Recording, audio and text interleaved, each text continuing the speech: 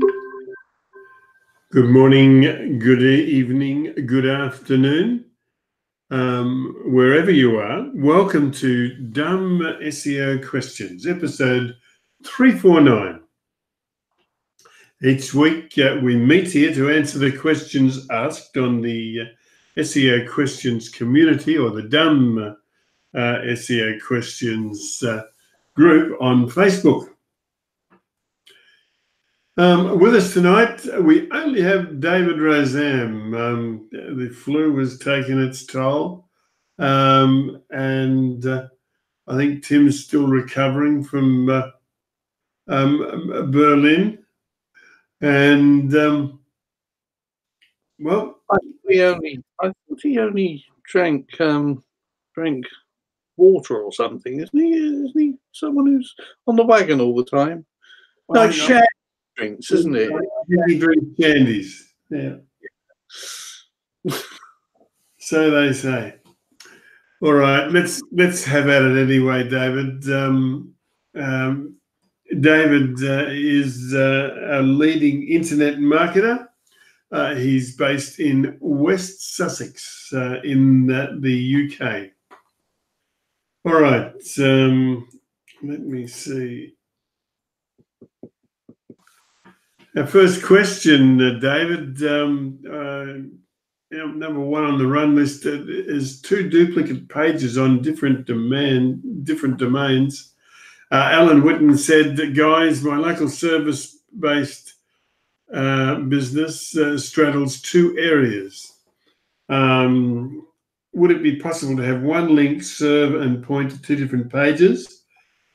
Effectively duplicates with a search and replace on the location names based on area. So browser sniffs London, go to page X, and if it sniffs Essex, go to page B. I hope I am making sense. If so, how hard or easy is it? Also, will Google punish the site for having two duplicate pages? Apart from the different location names, the rest of the copy will remain the same. Well, I think the idea of trying to figure out the IP addresses of the browser and where it might be looking at and so on and so forth. I'm not quite sure what mechanism you're proposing. Sorry, I think I've got the lurgy as well. I think forget that. You're too close together geographically to make any mechanism work. And having two duplicate pages, Google will not really punish you, but it will forget one of them. So you'll only have one, probably one featuring in the SERP. So you need to think very hard about how to make these two pages different. If you can write about the same thing in different ways. So you can start off by doing that, but then you can also start thinking about what can you make that is geographically specific. And one of the things that you can do is to get some testimonials from Mrs. Smith in Essex and Mr. Jones in London North 1. If you can do some more, if you can describe what you did in a particular area, mention the location names, that will help make the content unique and signal to Google where it's about. You really do need to do some work on making those pages not duplicated. Yeah. The other thing too is that if his outcome is really good, it's just a matter of time before somebody complains, because what he's really asking for is it could also be described as cloaking. Would that be fair to say? Could be, yes. And Yeah. getting Googlebot to comply. So the problem is that Googlebot doesn't crawl in real time. It gets a URL, goes away, adds that URL to a list, and then if it wants to know what's on that page, it'll come back later on schedule and get a look at that page, and then it'll perform a function, and it'll come back again and do another check. Trying to sync up with all of that is just too hard. Well, for me anyway. Tim Capper, I see. He said use 2 location pages, but make them unique to the area. Don't duplicate content. If they are that close together, detecting users' location will be problematic, and you would not have the desired effect. Yeah, I agree. I mean, it's not the sort of thing that you want to frig around with, particularly when it's so easy to do with a static page. And, I mean, if you want Essex people to look at a page, just write the word Essex on that particular page. That would be a good start, wouldn't it? Anyway. I live nearer to Essex than you do, Jim, so I'm not going to say anything rude about Essex. I thought you lived in Sussex. Yes, I know, but it's only 2 or 3 counties over. Okay. All right, let's call that a wrap for Alan. I hope it is enough for you, Alan. Nikolai Kalachnikov, he sent a question. He asked us a question last week, and now he sent us a question. Still no SEO results in 2 months.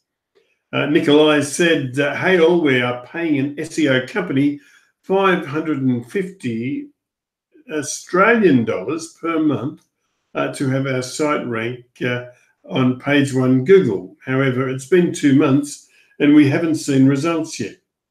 I have added about 30 YouTube videos over the last few months and about 30 blogs a few days ago. Can anyone check out our site and see if it's SEO friendly or if it's on the right track? Thank you all in advance.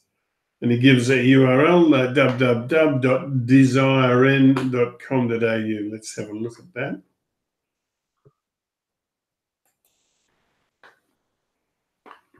Any ideas here with this one, David? I think that looking at the specifics is perhaps not the thing to do. I think the main worry is paying an SEO company 550 Australian dollars. That's about 37 UK pence, isn't it? No. The thing is, it's not a reasonable price to pay for serious SEO work. It's really on the cheap side, the very, very cheap side, and it's one of those things, you get what you pay for.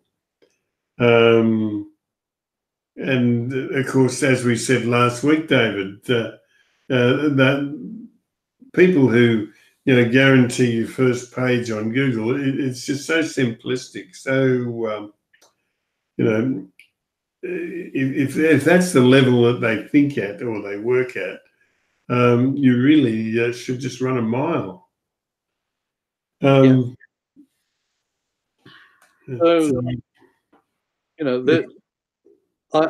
haven't got time to look at this and do an SEO audit on it. some people have kindly looked and have made some suggestions, and I'm sure that they're I'm sure that they're somewhat better and somewhat better thinking than you're getting from your SEO company. Run a mile. Run a mile before they mess up your site, and you have to spend a year or more digging yourself out of the mess that they will almost certainly make. Yeah. Which is what I said last week, wasn't it? I think that's what we said last week. Well, at least I'm consistent. Well, you know, we must be honest, David. So we don't have to repeat ourselves if we say the same thing every time. All right, Nikolai. Again, I've just had a look at your site. It's very nice. It looks nice. And I'd love to see some stats on it. And you know, if you'd like to ask us another question for next week, let's see what we can do. All right, let's go on to our third one. It's from Didier Reader, and Didier said it's time. The question is titled "Changing the URL without hurting ranking." And Didier said, "Hi everyone, I would like to change the URL structure of my blog. Right now I have www.mywebsite.com/category/postname. I would like to simply change back to www.mywebsite.com slash postname." Sorry, no, you carry on. No, I was just going to say, look, I don't know why it wanted to. I mean, change it. It's going to. He's going to have to fix so many things, and I just wouldn't do it. Would you? No, I'm wondering how many categories there are. You want to merge two categories into one? Is that have you only got two categories on the site? Have you got 10 and you want to merge two of them into one? If that's the case, I would just redirect. But I'm not sure why you would want to do this in the first place. Categories don't do a lot in terms of I'm just wondering whether sorry, I just stopped myself in mid-sentence. I'm just wondering whether Didier is thinking in terms of key phrases in URLs here, in which case doesn't help much. I really wouldn't touch it. I really don't. I can't see a reason without Didier explaining it to me why you would want to do this, because you're going to mess up things and potentially lose some ranking with redirects and no, I'm a firm believer in not touching things. If it ain't broke, don't attempt to fix it. Yeah, well, your request has been answered, David, because if you look at the comments on Didier's post, Dan Teeth said, "Why do you want to change it?" Yes. And Didier said that we can merge two categories into one. So, am I right in saying that outcome is not worth doing? It's something that he should not change, because it's more or less impossible to do it without hurting ranking in some way, shape, or form. And anyone that's linked to the site, it will break them. Yeah, Anyway, I agree totally. And on the information that DA has given us here, the answer is don't touch it, unless DDA wants to come back with a more detail-filled question, and perhaps we might change what we say, but I doubt it. fair enough, David. All right, Victor Ofem asked a question. It's titled 12 Years Old Domain. Victor said, hi guys, I found an expired domain that I really like. I've done all necessary research about the domain and all of its backlinks, and checked if it's banned from Facebook and Google Ads too.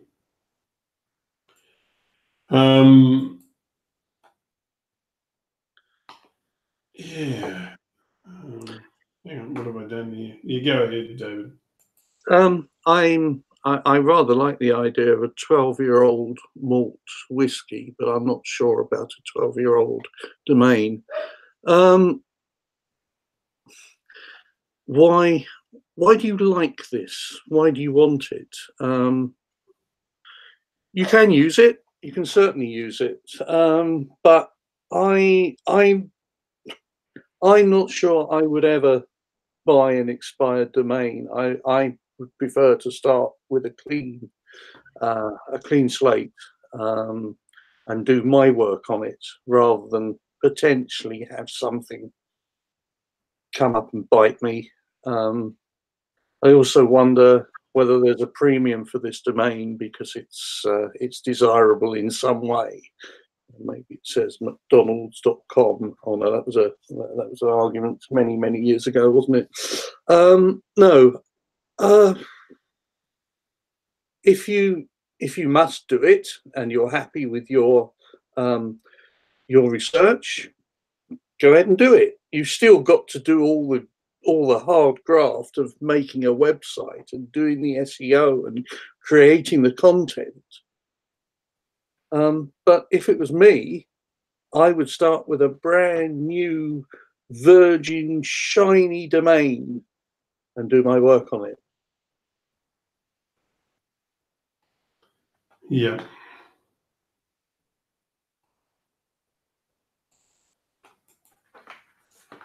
Okay. All right. I see that Victor also received some advice from people who answered through the weekend. I must mention people like Michael. I can't see one of Michael's posts today. Anyway, Has he got lost in Germany as well? I think there's a black hole in Germany for SEOs. yeah, I hope not. All right. Let's go to the next. Chris Green. Question 5. Always on SEO optimization strategy. And I read the comments on this earlier on. So the thing about forums and communities is that we don't have a sarcasm button. We don't have a means of conveying it, and so it makes it fairly lame when you're trying to provide something instructional. But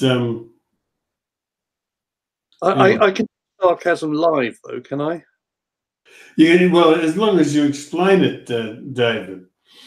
No, I'm well. Perhaps I am going to be sarcastic. I'm going to say I think it means that they think they can phone you 24/7 because you're always on. But I actually think Dave Elliott's answer is probably the correct one. That they've read an article with that phrase in, possibly an article that says that you should ask your SEO, your prospective SEO agency or SEO supplier whether they supply an always-on SEO optimization strategy. I think that I think Chris Court's question, ask them how they interpret it. What is it they're actually asking? And yeah, I'm not sure. Thomas says avoid. I'm not sure. It could be that they're just a bit green. Yeah, I would talk to them more and find out actually what they're about. Not only what an always-on SEO optimization strategy is, but get a feel for the people involved.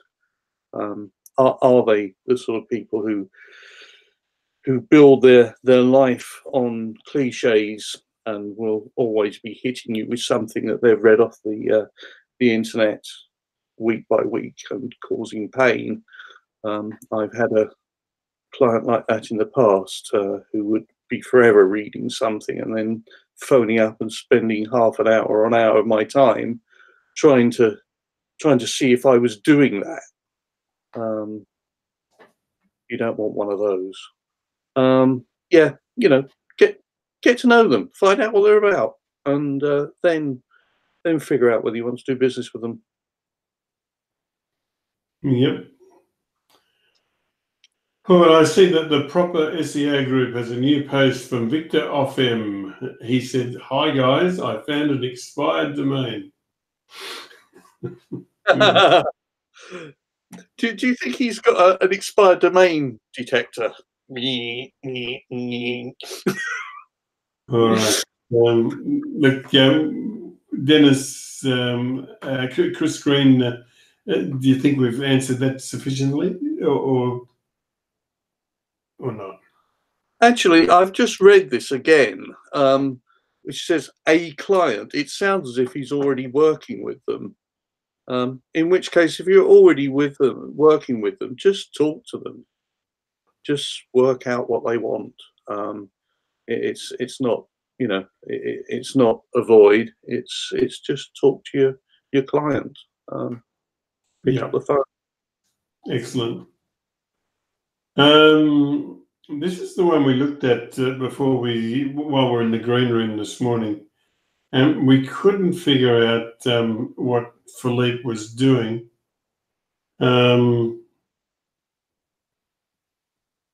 He was cleaning the search engine results pages of a new client because his website was hacked. I cleaned 99.99% of the links, but there's still one link, and it looks impossible to get rid of.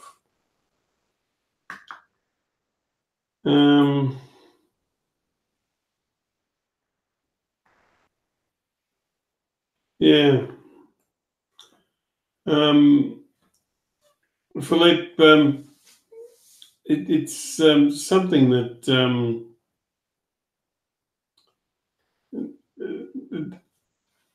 I can't see what you're aiming to do here.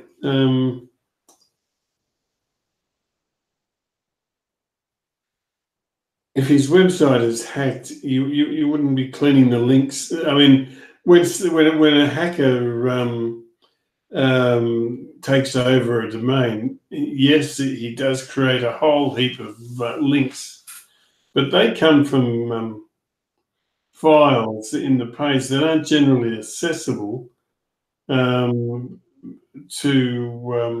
you when you're looking at the site via FTP or usefully seen in a search engine results page, because they generally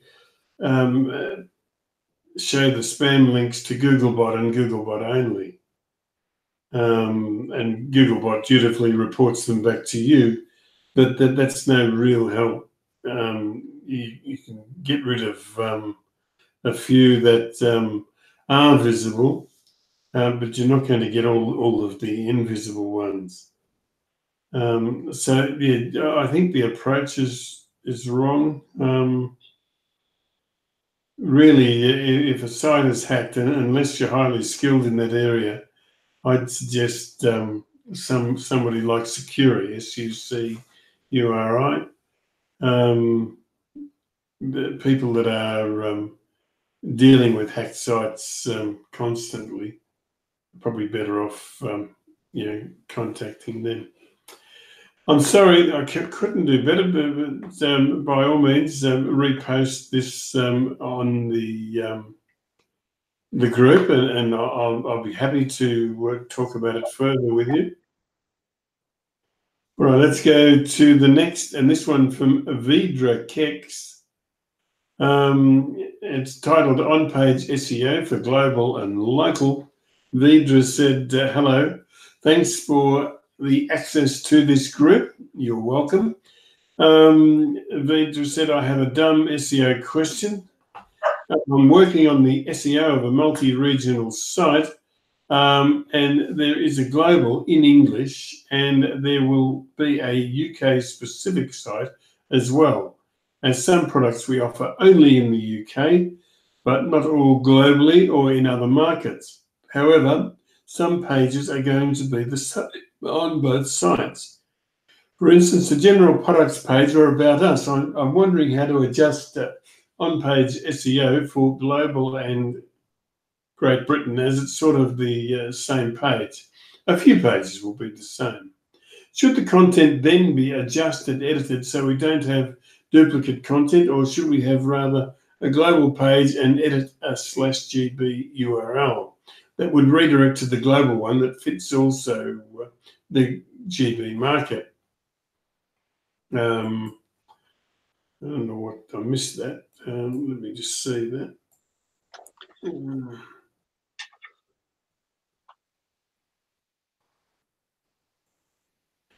In case of the latter, do I adjust the on-page SEO components to be on a global page only, or do both of the pages still need those details? Also, the careers page is in English, and it won't be translated to any regional language. How does it work when it comes to SEO? What are your thoughts? Many thanks, and any help is much appreciated. Vidra. Am I okay? We're talking about global, and we're talking about UK specific. So I'm assuming that everything we're talking about so far in the first 75% of this question is in English. But then we have also careers pages in English and won't be translated to any regional language. How does that work when it comes to SEO? So it's not just a global site and a regionalization for Britain. We've also got a certain number of other languages. So we've potentially got, I don't know, French for France and perhaps French for Quebec. I don't know. So we're not just talking about English and regionalization of English here. It sounds like there's going to be potentially quite a bit of duplication. So it's going to be a task for using hreflang and having sections of the site for the geographical targeting and the language targeting. So yes, so of a multi-regional site. It's a case of setting up hreflang for the languages and the countries. That will that will look after any potential duplication and messing with Google's brain. You might also think about canonicalization if you've got a fairly simple setup here, but I would have thought hreflang would have been the way to go. Thank you, David. I see Tim Capper has joined us. How are you, mate? Yeah, good yourself? Yeah, mate, good. We didn't know if anyone else was coming tonight because of the Daylight savings. Daylight saving, yes. Well, there was an SEO black hole in Germany, and no one came out of it. But it obviously wasn't that. No, yeah, that was a black hole, man. That was a black hole.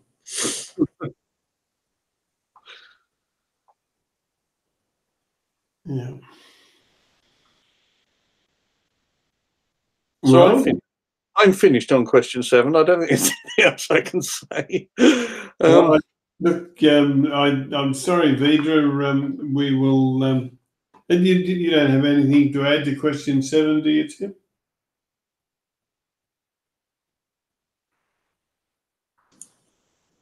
Well, site is not going to be year specific. It's just going to be English. Well, then I just use. Look, to be perfectly honest here, no matter what you do to it, Google is going to display that content for the relative, for the user. I'm in the UK. My site is intended for the UK. I have my language set as the UK. I've got my even in my OG cards, I've got it set as UK. I've got it set as UK in Google Search Console, but 90% of my traffic comes from the US. Unfortunately, if your site is in English, no matter what you do to it, Google will return the site to the most relevant query that they feel that it pertains to, regardless of the country. So you're just going to have to deal with that. But towards the end, it does talk about any regional language. So we don't have regional content. How do we treat a global international site from the SEO perspective?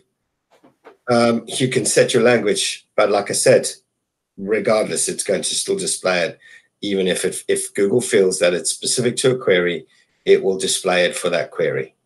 You cannot stop Google from displaying it in a particular country.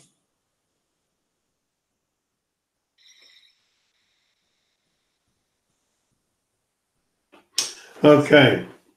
All right. Let's close that one off for Vidra. Thanks for that, Tim, by the way. And yes, it is that time again. We've answered all of the questions asked on the dumb SEO Questions Facebook group.